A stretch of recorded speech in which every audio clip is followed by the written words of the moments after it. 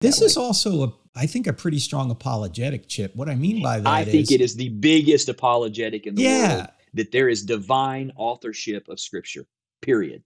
Yeah, because how does all this come together over 1,500 years by people who didn't live at the same time? And we got about 40 authors of this collection that we call the Bible, spread over 1,500 years from different people at different times in different places.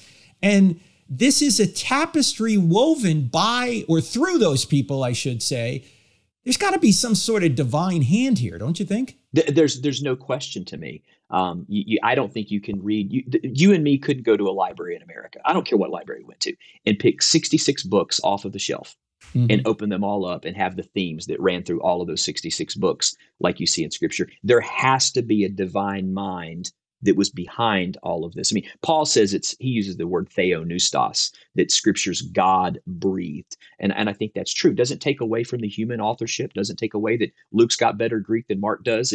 None of those things change, but somehow in the providence of God, God was orchestrating the way these passages and Scriptures were. I mean, Luke gathered them. He tells us in Luke 1:1-4, he gathered them, but somehow God put this thing together in a way where there is thematic unity all the way through. I mean, think about it. The Bible starts with a wedding in the garden and ends with a wedding in the garden. I mean, how's that happen?